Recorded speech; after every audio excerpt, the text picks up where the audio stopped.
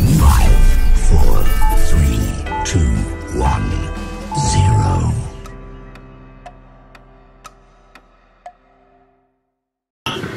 अस्सलाम वालेकुम। आतिफ बंगश अपनी 21st एपिसोड के साथ। और आजकल रमज़ान चल रहा है और वक्त निकालना थोड़ा सा मुश्किल है, लेकिन फिर भी मैं कोशिश कर रहा हूँ कि रमज़ान में हम 2-3 और सेशंस कर लेंगे। तो जो टॉपिक चल रहा है आजकल वो है वेबसाइट डेवलपमेंट और वेबसाइट डिज़ाइनिंग का इश्यूज़ हम पिछले 2 एपिसोड से हम लोग देख रहे हैं। अच्छा, अब मैं ये चीज़ डिस्कस करना चाहता हूँ कि ये फ्यूचर चैलेंजेस क्या हैं वेबसाइट के हवाले से, website designers as a profession, as a new trends in technology, वो क्या हैं।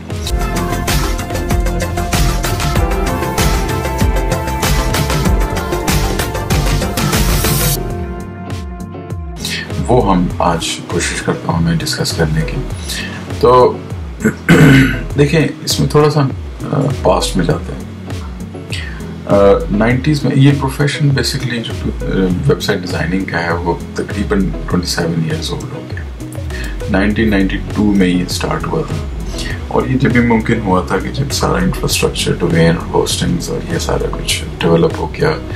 इंटरनेट जो था वो टेक्स्ट बेस से उठ के GUI environment, graphical user interface में आ गया, जिसकी वजह से कमर्शलाइजेशन होना शुरू हो गई। इस इंटरनेट के थ्रू कंपनीज ऑनलाइन अपनी प्रेजेंस शो करना चाहना शुरू हो गई, जिसकी वजह से ये प्रोफेशन डेवलप हुआ। डिज़ाइनर्स जो HTML जानते थे और जो माइक्रोसॉफ्ट के उस वक्त जो टूल सामने आ रहे थे, फ्रंट पेज और इसी तरह एक और था लेट 90s में ड्रीम वीवर आ रहा था। इसकी वजह से बहुत डिज़ाइनर्स जो थे वो एक अच्छी खूबसूरत कंपनीज को प्रेजेंट करते थे ऑनलाइन स्टैटिक वेबसाइट्स के ऊपर। उनकी इंफॉर्मेशन उनके मुताबिक उनकी सर्विसेज सारा कुछ बड़ा अच्छा डेवलप। तो ये डिज़ाइनिंग उस वक्त से स्टार्ट हुई। फिर लेट 90s में एक और टूल सामने आया, माइक्रोमीडिया फ्लैश, जिससे एनिमेशन और थोड़ा सी इंटरैक्टिविटी और बढ़ गई व्यू प्रोस्पेक्टिव में। तो वो और अट्रैक्टिव हो गया आपकी प्रोफाइल वगैरह ऑनलाइन। तो उसके बाद क्या हुआ कि 2001 से 10 तक अगर हम देखते हैं तो कंपटीशन और जो चैलेंजेस थे वो डिफरेंट होने शुरू हो गए। अब क्या हुआ कि जो वेब बेस्ड प्रेजेंस थी कंपनीज की वो ज़्यादा एप्लीकेशन बेस्ड होना शुरू हो गई। एप्लीकेशन बेस्ड होने के HTML तो फ्रंट एंड था, पीछे उसकी बैकएंड पर PHP और एक्टिव सर्वर पेजेस, माइक्रोसॉफ्ट के ASP टेक्नोलॉजी आई, जिससे वेब बेस्ड एप्लीकेशंस डेवलप होना शुरू हो गई। बहुत सारे जो ऑनलाइन सर्विसेज जो कि अब जाइंट हैं इस दहाई में, इस 2001 से 10 के अंदर वो डेवलप हुई, वो शुरू हुई और अब वो जाइंट हैं इस इंडस्ट्री के।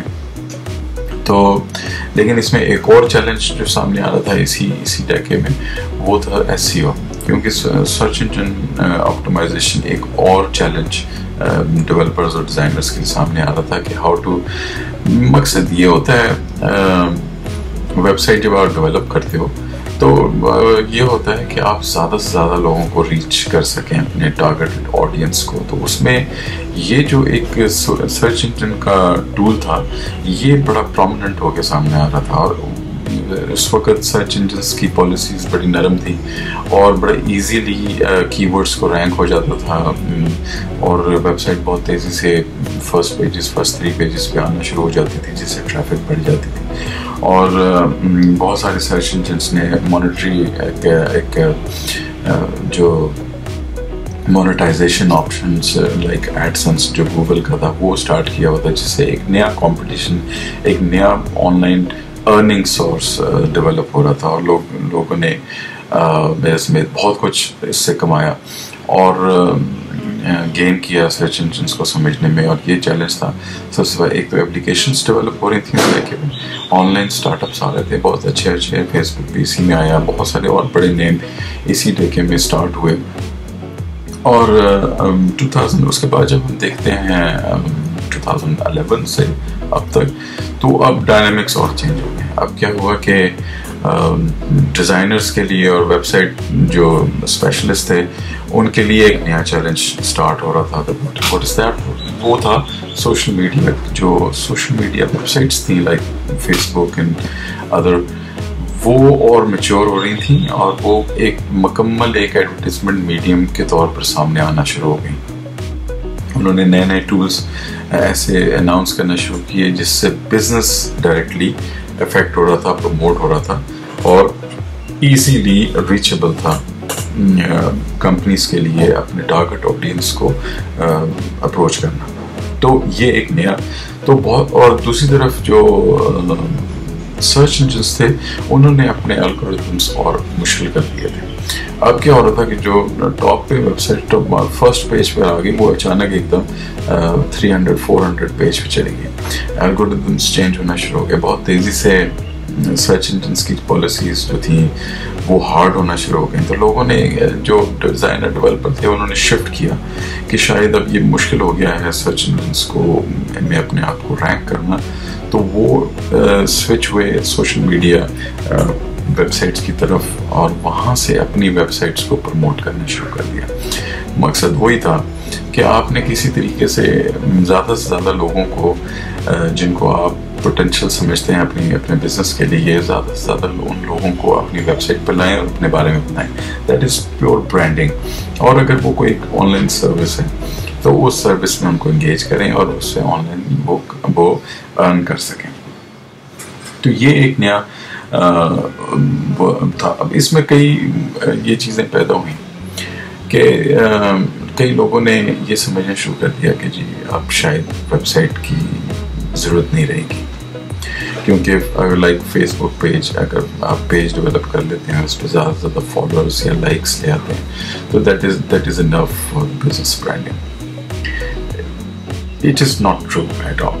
लाइक मैं इसको इस तरह लेता हूँ कि आपकी जो वेबसाइट है that is your trust and that is something that you own actually online.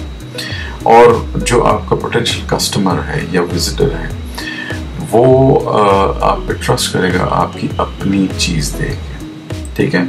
Yes, you can approach these social medias जो प्लेटफॉर्म्स हैं, ये ब्रांडिंग टूल्स हैं, ये आपके रेपुटेशन बिल्डर टूल्स हैं, जहाँ से आप लोग अपनी बिजनेस के साथ लोगों को एंगेज कर पाते हैं, उनकी ज़्यादा फीडबैक ले पाते हैं।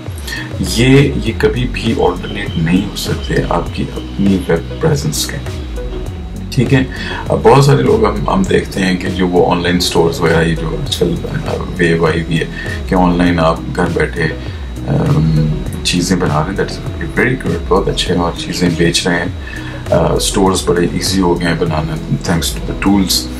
तो लेकिन लोग ये भी समझ रहे हैं कि सिर्फ फेसबुक पर बैठ के वो चीज़ें बेच देंगे, बिक भी रही हैं, लेकिन आपने देखा है कि उसमें बहुत सारी कंप्लेंट्स भी मौजूद हैं और वही कंपनीज आगे बढ़ रही हैं कि अपनी इंडिपेंडेंट वेब प्रेजेंस हैं, ऑनलाइन स्टोर्स मौजूद हैं। तो वेबसाइट की जो प्रेजेंस की जो इम्पोर्टेंस है वो ख़त्म नहीं हो रही, वो बढ़ रही है। और ये प्रोफेशन भी, कई लोग ये समझते हैं शायद कि ये प्रोफेशन ख़त्म होने वाला है। ये प्रोफेशन आपकी इतना के लिए आ जाए 20% के ग्रोथ रेट से इंक्रीज़ होता जा रहा है, ठीक है।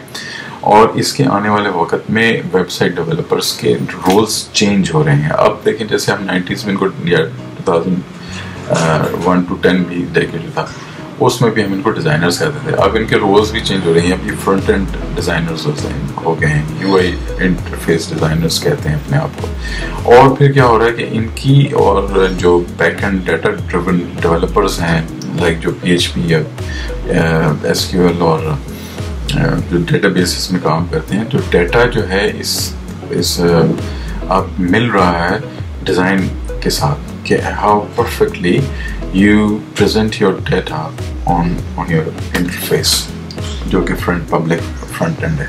तो अब ये चैलेंजेस हैं कि आप कितने अच्छे तरीके से आपकी जो वेबसाइट है वो इंटरेक्ट कर सके with real time data processing to your visitor. अब ये चीज़ है, और यूज़र भी यही चाह रहा है कि ये जो वेबसाइट में जिस कंपनी की वेबसाइट पे या किसी एप्लीकेशन जो ऑनलाइन सर्विसेज पे आया हूँ, how quickly it respond to me. अब जो नई टेक्नोलॉजीज हम देख रहे हैं जिसमें AI का नाम सबसे अहम है, जो आर्टिफिशियल इंटेलिजेंस डेवलप हो रही है।